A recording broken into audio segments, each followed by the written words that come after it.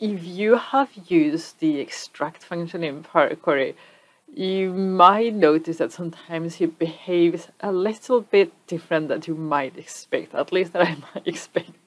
So I'm going to show you when the extract function acts weird and how to get around that limitation. Okay, so let's get started. So I came across the case that you see in front of you. 4 columns, 2 of them had prefixes, different prefixes that I wanted to get rid of, and then the other 2 didn't have. So you cannot split these because you will get it in the wrong order. You need to extract. But I'm going to show you what happens when you extract these. And I'm going to the multi-column first, just so I can show you on rows so the code doesn't get too complicated, and then we do it with column headers. Okay, so let me duplicate the column, the table, and then I'm going to demote the headers so we can see how it works. And I'm going to put the columns as rows, transpose. And now here is, we want to get rid of A and B. How do we do it? You cannot split, because if you split, you will get A, B, column 3, column 4. That's not what you want. You want column 1, column 2, column 3, column 4. So you need to extract. So if we extract, you do, okay, we want to extract whatever is after the dot. So text after the limiter, a dot. And you see what it does? I'm not saying it's wrong. I would say that it's unexpected. I would expect extract not to do anything if the delimiter is not there, but instead what it does is it removes. It doesn't happen the same with before. I explained that on my Power Query course. By the way, I have updated 2022 for like 2 months ago and I haven't told you. So it is up to date now, 2022. So how do you actually fix this issue?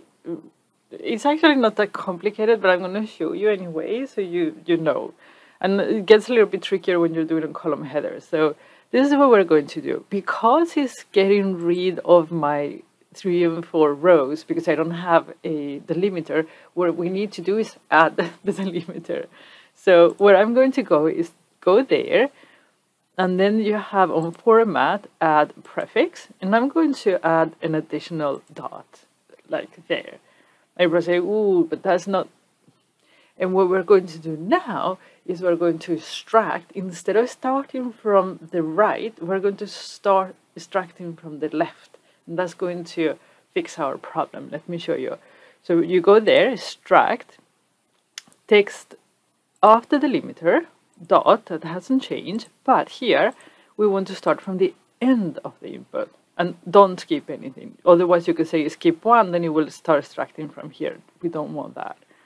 Okay, and we got it. Okay, so now how do we do the same for column headers? It's the same technique, it's just different functions that you need to use.